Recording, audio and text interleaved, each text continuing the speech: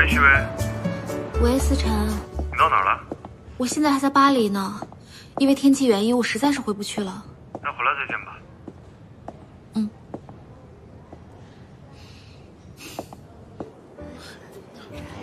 看来今晚得给你找个新女伴了。哎，大姐好。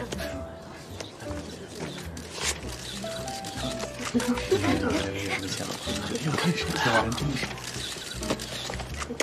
来看这里。不好意思啊。哪里人在说？村长这边。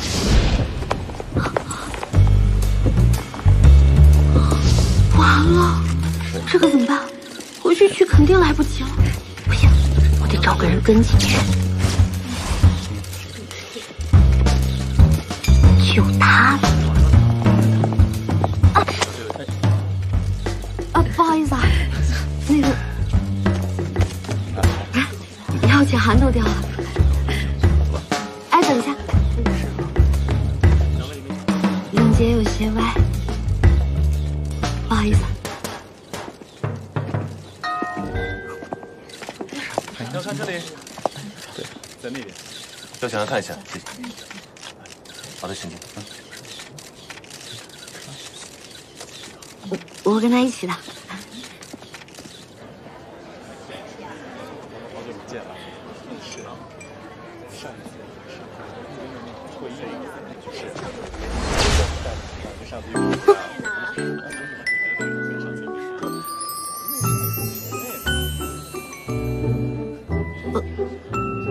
对不起啊。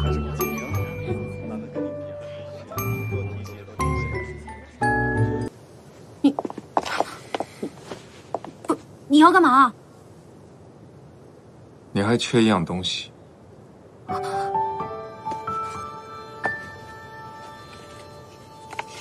低头。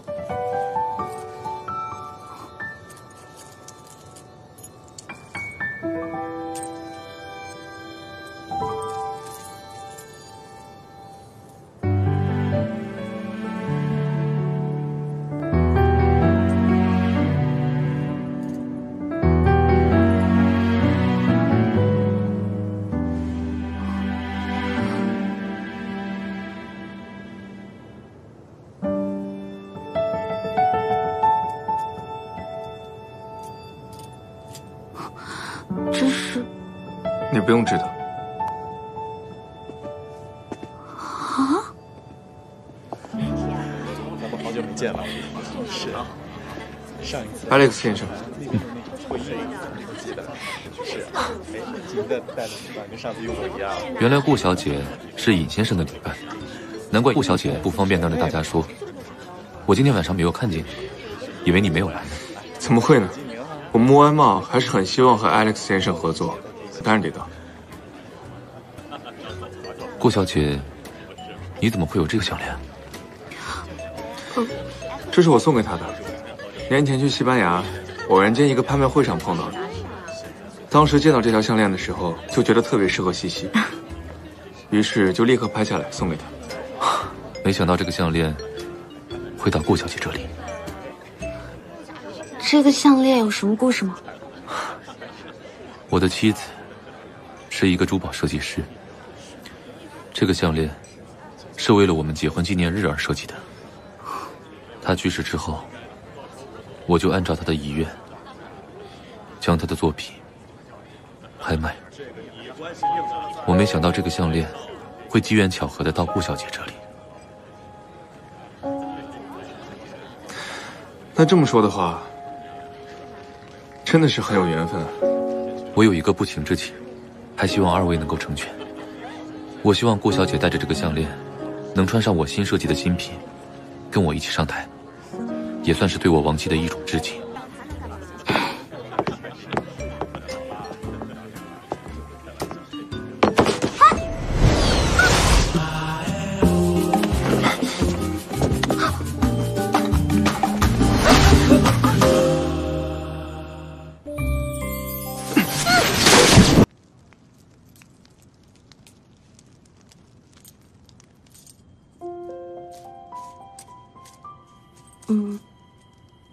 谢谢你。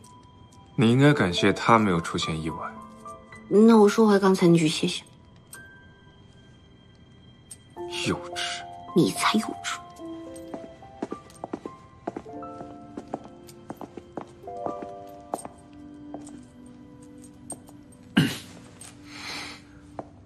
二位没事吧？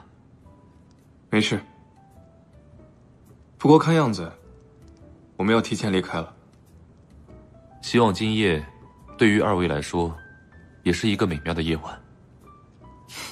告辞。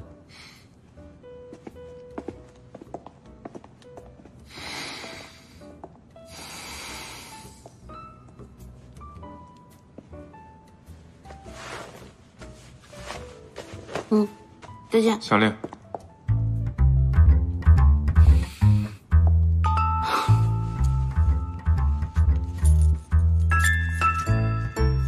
再见。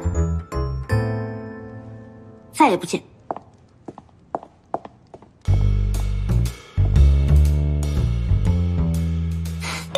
就完了？完了。那个是隐私城，隐私城，隐私城啊！就没再发生点什么别的？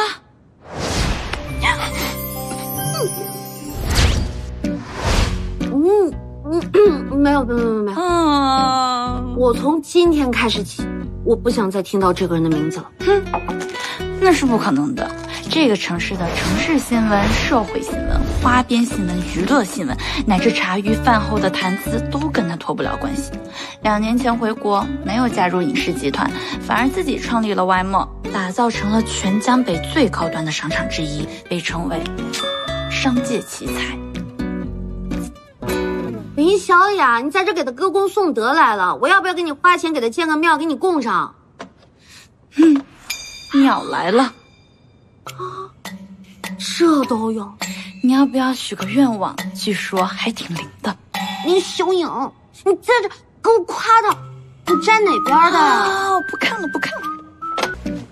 已经与 Alex 达成了初步合作的意向，这是我提前做的宣传方案，让广告部和宣传部动起来。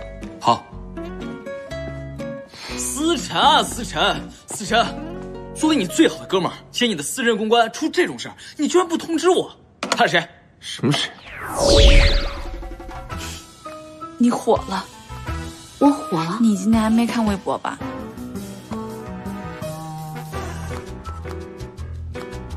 虽然角度差了点，灯光有点差，但鉴于男主角是我，这张照片我给90分。哎呦，你还谦虚了10分呢。这个女的是减分项，所以呢，她是谁？记者乱写的一个人。随便写都泳池基本了，这能随便写啊？你还有事吗？不知道到底谁拍的。唉。喂，子刚。顾西西，你找个时间来我家一趟，把你放在我这的东西都收拾走。不是子刚，喂。怎么了？小刚好像是要跟我分手。他为什么要跟你分手？不会是因为看到热搜了吧？不行，我得去找他一趟，我想跟他说清楚这个事。你现在去公关去扯热搜，不就等于我们自己承认了吗？ Marry Me， 一个浪漫的婚纱品牌，就当做给我们做一次免费的宣传，不好吗？去喝杯咖啡。不是，你心真